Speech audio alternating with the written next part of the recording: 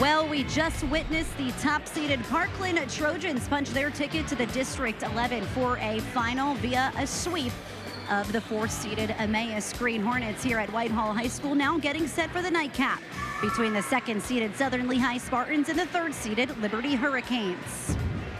I'm Gwen Begley, joined by Scott Trumbauer. Parkland is into the District 11 final. They will look for their 9th straight crown.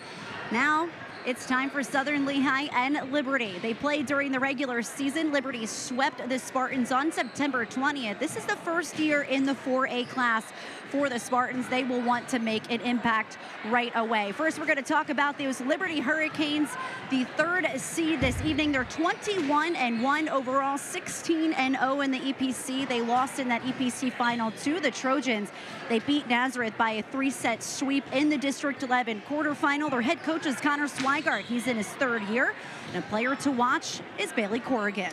Bailey Corrigan, one of the 2 outside hitters on this team that have carried them so much.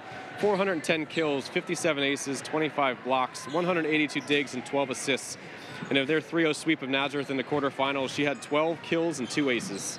Well, they haven't yet played Southern Lehigh in the postseason as they are new to the 4A class, 15-3 overall. They are coming off of their 6th straight Colonial League title. They won that one via a sweep against Notre Dame Green Pond. They beat 7-seeded Pleasant Valley 3-1 in the District 11 quarterfinal.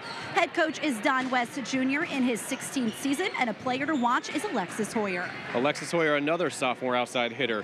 She's had 215 kills, 52 aces, 23 assists, 16 blocks, and 167 digs for the Southern Lehigh Spartans. She had 15 kills, 14 digs in the quarterfinal match against Pleasant Valley in this district tournament.